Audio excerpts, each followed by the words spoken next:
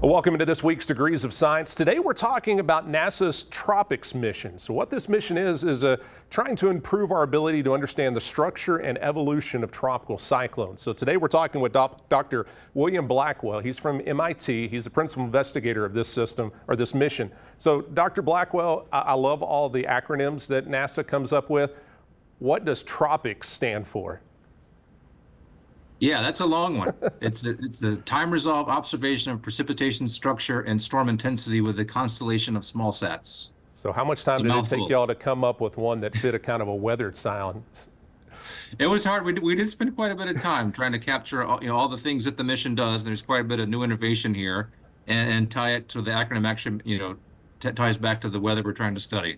So what is the ultimate goal of the TROPICS mission? Yeah, well, we're making new observations, and we're making these observations in the microwave frequency range. We've been flying weather satellites for decades that make these measurements. And what we don't get today with our state-of-the-art weather satellites flying microwave sensors is revisit rate. So we have only a very small handful of these giant satellites that orbit in polar orbits. Every 12 hours, they revisit a point on the ground. We have a few of these satellites. We have to wait on the order of 4 to 6 hours before the next satellite flies over and images a storm. So with TROPICS, we wanted to reduce the complexity and the cost of the sensors, make them smaller, easier to build and launch more of them. So we have a constellation of 4 satellites, and these make much more frequent revisits of the storm. So now we're getting storm observations on the order of 1 hour with a median revisit. So it's a much faster revisit to capture how the storms are changing, the dynamics of the storm, how they're forming and intensifying, so we can study those dynamic changes. When most people think of satellites, they're thinking these huge things up in space. Y'all's constellation, they're all pretty small, right? They are. They're about the size of a loaf of bread. The traditional satellites are about the size of a school bus. So our satellites are about 10 pounds, and the actual instrument in the satellite is about the size of your coffee cup. So we've miniaturized what we call the radiometer. That's the instrument that makes the measurement, and enabled it to fly on a very small satellite, and that drives down the cost of launching them. And we can operate them using a host of commodity ground systems that are now available. So we've reduced the cost of the mission across the board, from the spacecraft to the operations to the ground and processing and everything. So when you go from your typical weather satellites, again, you're in the 6 to 12 hour range of seeing stuff, how much are we seeing changes inside these tropical systems by cutting that time down dramatically? Right. Well, so we have geostationary satellites that make images on the order of every 5 minutes. And these have exquisite cameras. We take visible imagery and we see the cloud tops from geostationary. What we're missing with that is the inside of the storm and the surrounding environment. For that, we need what we call sounding data that can make a 3-dimensional image, if you will, of the atmosphere around the storm. So with TROPICS, we're looking at the storm environment, the temperature, and the amount of moisture in the air surrounding the storm. And we want to see how that changes as the storm spins up and intensifies. And we want to measure the precipitation and the rain bands of the storm, looking at the structure, the asymmetries, the eye wall structure, and to capture all those things with a very high revisit rate. So these are the new things that we're adding to the state-of-the-art observatory that we're missing. This capturing of the environment of the storm on the hour scale, and the precipitation intensity and structure on the hourly scale. One thing we've seen the last several hurricane seasons, these rapidly intensifying storms. Will getting the data faster like this help us to see kind of how these storms are evolving in these rapid intensification style setups? We certainly think so. So one example of that was Otis of last year, right, where this storm came out of nowhere, intensified. All the models missed that, and we took rapid measurements with TROPICS of that storm, and we could see, the makings of intensification of that the models missed. So that's one example where we certainly hope that this rapid data will help with this. That's really the most challenging part of picking up that rapid intensification. Those are really hard to forecast.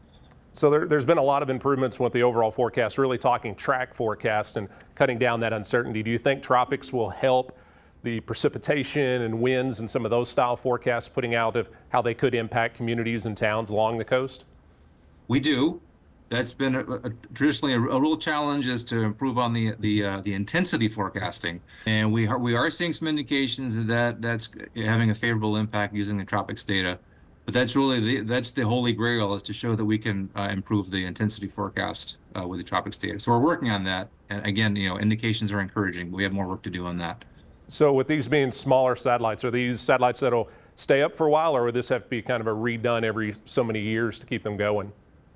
It will have to be redone. So these are launched into an altitude of about 300 miles up above the Earth's surface. So over the course of 5 or 6 years, Earth's gravity will pull them in and they will re-enter for about 5 years. So they will need to be replenished. And there has been some activity on that. So TROPICS, of course, is a U.S. taxpayer-funded activity out of NASA. And we at MIT have been working with the private sector to get that technology out and so the companies can use that. So we've been working with a company called tomorrow.io based in Boston, and they have announced plans to launch up to 18 more of these satellites. And they will, this as a business model, they're going to try to sell the data and sell the analytics that come out of that to keep this data record going. What were y'all able to see last year during a very busy hurricane season? Right. Well, I think there are really three things that we're looking at a high level. One is it's a completely new observatory, these very tiny satellites. So the first question is, how well do these work?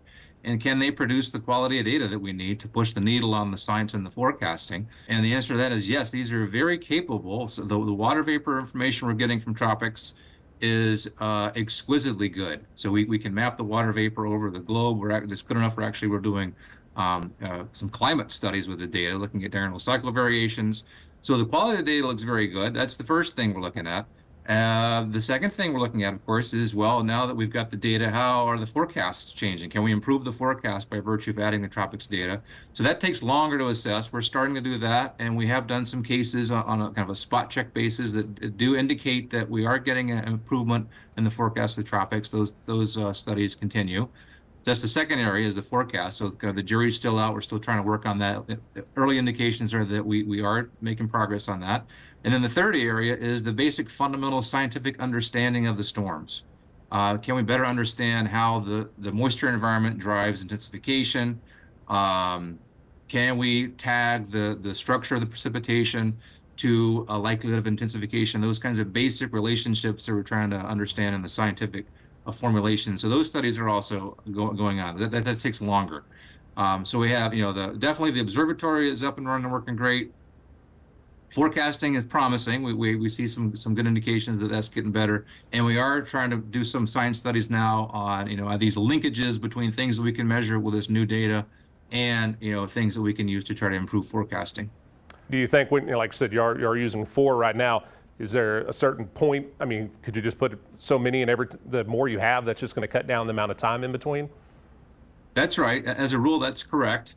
One thing to think about is how they're launched. So the tropics launches were called dedicated launches. We put them into very specific orbital configurations.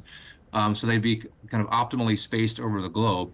And that's expensive so if you have to buy the rocket and send it to a specific location, what's much more cost effective is something called a ride share, where you take a launch where somebody's going somewhere else anyway, and then you piggyback on that.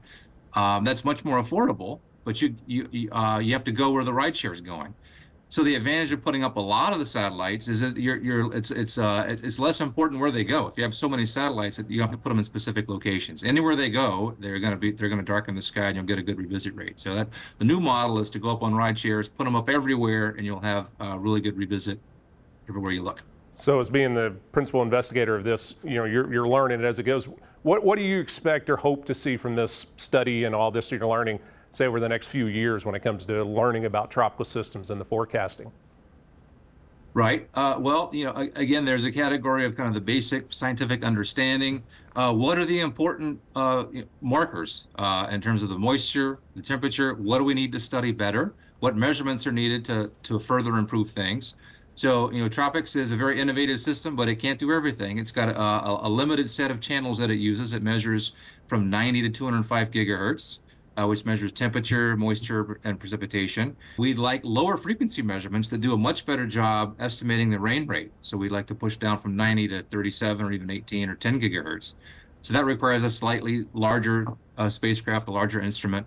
So we're looking to expand the observatory to get us better measurements for the things that we need, we know that we need for rain intensification and so forth. So there's areas of research on making the next generation of tropics even better by making the frequencies cover the lower frequencies. And then there are kind of the analysis studies. Can we be more intelligent about how we use, for example, machine learning and artificial intelligence to try to help us understand how the storm is intensifying to help aid the models? Can we use kind of data-driven activities to improve how we typically do things with numerical modeling? That's a very interesting area of study that's developing and taking off rapidly. Well, Dr. Blackwell, I appreciate you taking the time to talk with me. Very, very interesting, and I'm excited to see what y'all continue to learn and how this could help out all of us that forecast and deal with these tropical systems. Thank you. It's a pleasure to be with you. It's a very exciting mission.